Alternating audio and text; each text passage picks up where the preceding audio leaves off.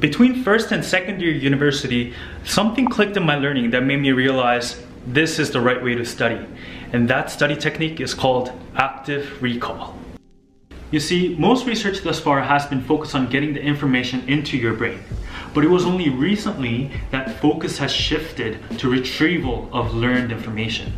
Active recall essentially means that you're remembering and repeating as much as possible the information you learned without looking at your notes. Let me give you an example. Let's say you're learning about the heart anatomy. You read in your lecture slide or textbook that blood flows from the pulmonary veins to the left atrium, to the left ventricle, and out through the aorta.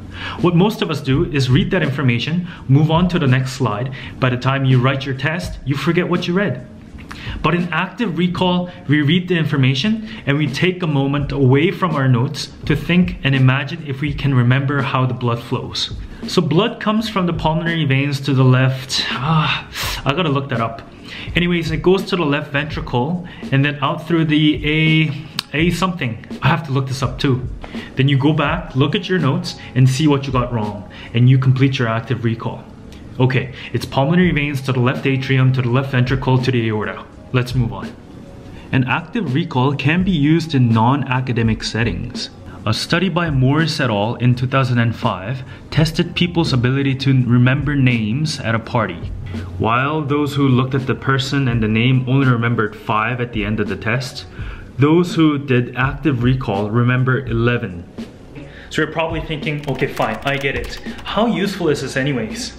Well, let me explain. Here's Professor Jeffrey Karpicke. In his study, he showed that active recall outperformed other methods of studying. He gave 80 undergraduate students a science text to read and compared the test results a week after for those who read the text once, 4 times, those who drew a concept map, and those who actively recalled, trying to remember as much information as possible without looking. And listen to what he had to say. Just by actively trying to recall. And so here are the data.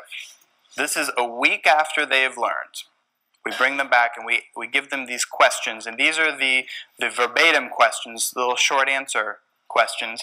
If they just read it once, they're not so good. They're 30%, not so good in terms of the percentage correct. If they spend a little more time, they do a little bit better. And so we can ask what happens when they spent that time making this diagram of all the concepts. It actually didn't gain them very much at all. But the important result was that spending that same time practicing actively recalling produced the kinds of effects that we expect to see. And here's a closer look at the graphs that Dr. Karpicke illustrated. It's not just in the verbatim, short answer questions that students performed better. They also performed well on inference, application of knowledge type questions. In addition, Professor John Dolowski, in his well-conducted study to determine the best method of learning, showed that rereading and highlighting rank as low-utility techniques, and practice testing, a form of free recall, rank high-utility technique. So do students use this technique? Well, we don't. Survey by Karpicke, Butler, and Roediger in 2009 showed that rereading was the dominant technique used by students. And active recall? Well, you can't even see that well on this chart. And this method of active recall is discussed more and more in the literature. A review paper published in Yale Journal of Biology and Medicine by Marc, Augustin highlighted that medical students ought to use active recall to retain the vast amount of information they learn in schools. And education research is moving in a direction where more active recall is being promoted to be utilized in our education systems. So why does this technique work? Let's take a look. Per Professor Karpicke, rereading and elaborating simply multiply or increase the number of encoded features. Let's call them cues. You can use these cues to answer a question on a test. But active recall not only organizes the structure of those cues, but it also improves the diagnostic value of those cues, meaning it increases the cue's connections or specificity to the information you're going after. Now, after using this technique in undergrad and in medicine, I found the following steps to work the best for me. First, you have to understand the material before you start active recall. So read, attend lectures, and think about it until it clicks. And that's when you begin active recall. I found the best time to do this is on the same day or the day after the lecture, because professors tend to give out only point form slides. So if I actively recall closer to the time of the lecture, I can integrate more information from those lectures. Step 1 is explaining the concept to myself in my head. Questions I ask myself are why and how, and this is sometimes provided in lectures or textbooks. After doing that, I check back at the slides or notes to see what I got wrong, and I reconsolidate the information. Step 3, I verbalize what I learned. So if you have a diagnosis of Cushing's disease and you give high-dose dexamethasone, I noticed that I could explain the information in my head, but when I had to verbalize, I started forgetting. And that's when I recognized the gaps in my knowledge. Step 4 is doing this slide by slide, then moving on to concept by concept. For example, doing slide 1 to 5 and then 6 to 10. Step 5. This is when I write my concise notes if I have to, and you'll write better notes because you'll know what information to write to trigger your memory. Then I would repeat the active recall using spaced repetition, using something like retrospective revision timetable, which I will cover in my next video.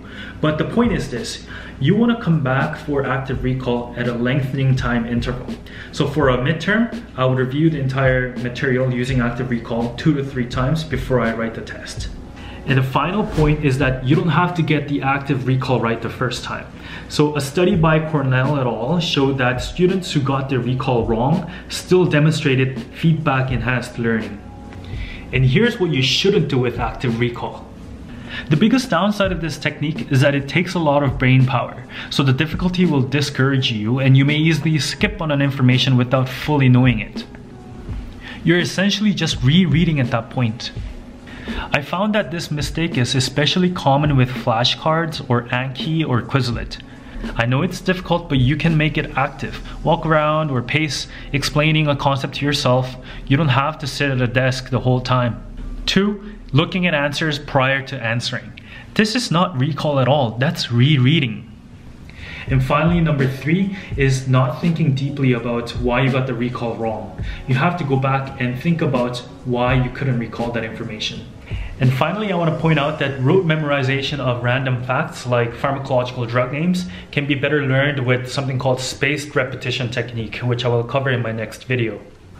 Alright, I hope these were useful and I hope that you get the grades that you want. If you liked the video, click the like button and subscribe if you haven't. And I'll see you guys soon.